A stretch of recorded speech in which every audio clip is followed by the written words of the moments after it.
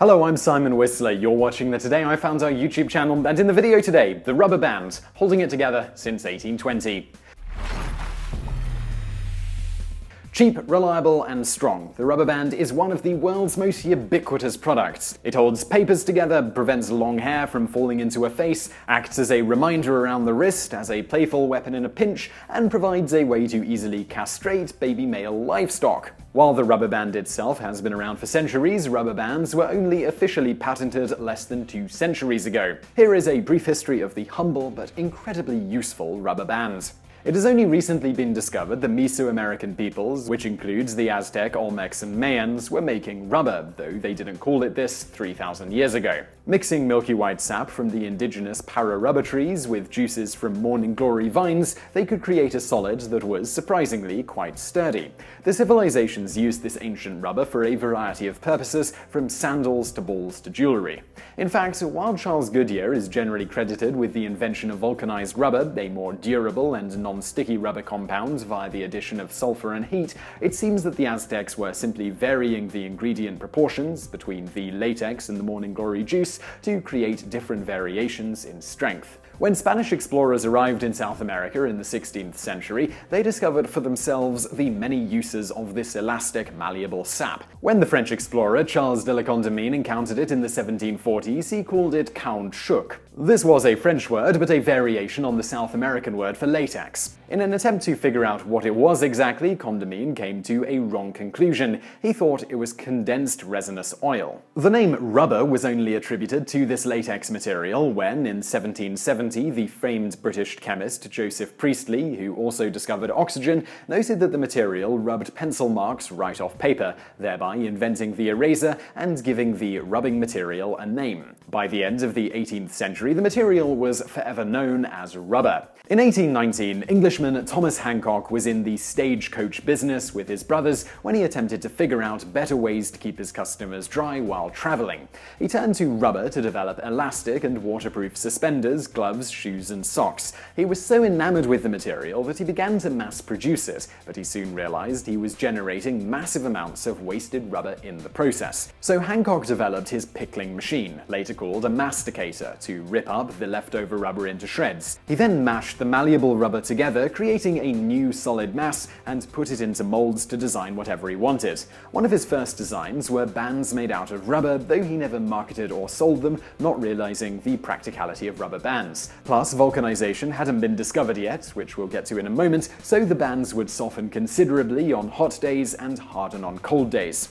In short, these rubber bands simply weren't very practical at this stage of the game in terms of many of the types of things rubber bands would later be used for.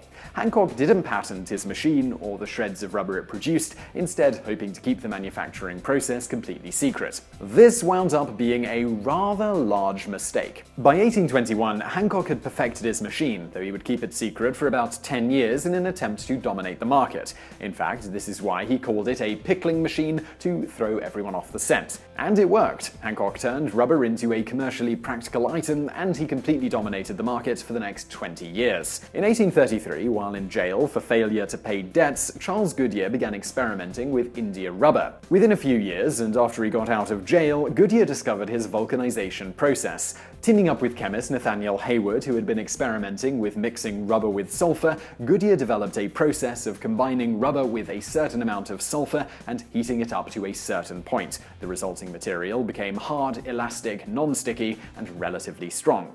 A few years later, in 1844, he had perfected his process, and he was taking out patents in America for the process of vulcanization of rubber. He then traveled to England to patent his process overseas, but ran into a fairly large problem. Thomas Hancock had already patented a nearly identical process in 1843. There seemed to be conflicting reports on whether Hancock had developed the vulcanization process on his own without Goodyear, or if, as many claims, that he had acquired a sample of Goodyear vulcanized rubber and developed a slight variation on the process.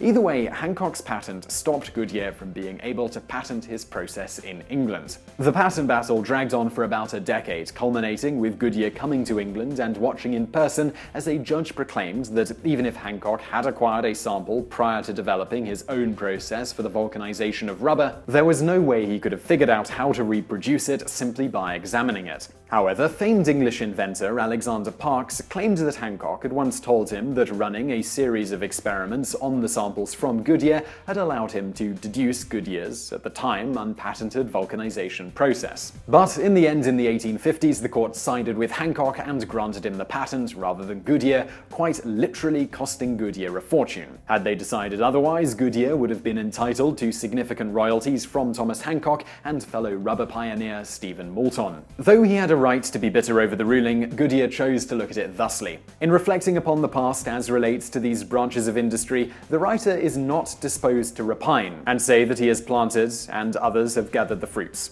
The advantages of a career in life should not be estimated exclusively by the standard of dollars and cents, as is too often done. Man has just cause for regret when he sows and no one reaps. Goodyear, though eventually receiving the credit he deserved, died in 1860, shortly after collapsing upon learning of his daughter's death, leaving his family approximately $200,000 in debt, which is about $5 million today.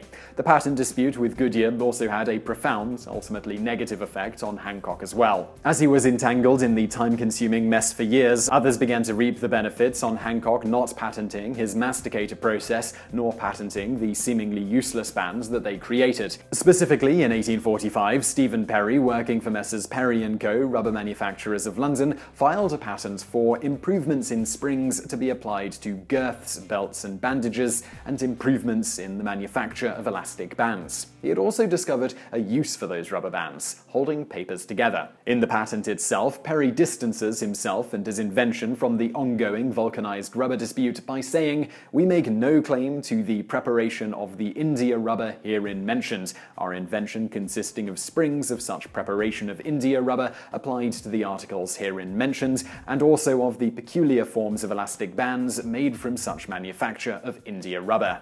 While the rubber band was invented and patented in the 19th century, at this point it was mostly used in factories and warehouses, rather than in the common household. This changed thanks to William Spencer of Alliance, Ohio. The story goes, according to the Cincinnati Examiner, that in 1923, Spencer noticed the pages of the Akron Beacon Journal, his local newspaper, were constantly being blown across his and his neighbors' lawns, so he came up with a solution for this. As an employee of the Pennsylvania Railroad, he knew where to acquire spare rubber pieces and discarded inner tubes. The Goodyear Rubber Company, also located in Akron. He cut these pieces into circular strips and began to wrap the newspapers with these bands. They worked so well that the Akron Beacon Journal bought Spencer's rubber bands to do the deed themselves. He then proceeded to sell his rubber bands to office supply, paper goods, and twine stores across the region, all while still working at the Pennsylvania Railroad. He continued to do this for more than a decade while his business took off. Spencer also opened the first rubber bands factory in Alliance, and then in 1944, the second one in Hot Springs, Arkansas.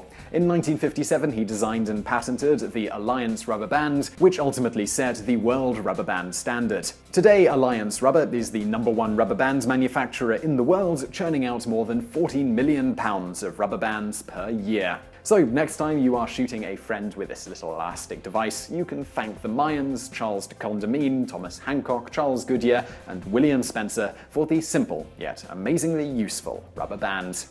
So I really hope you found that video interesting. If you did, please do hit that thumbs up button below, and don't forget to subscribe if you haven't already. Also, over there on the right are a couple of other videos that you might enjoy if you enjoyed this one, and thank you for watching.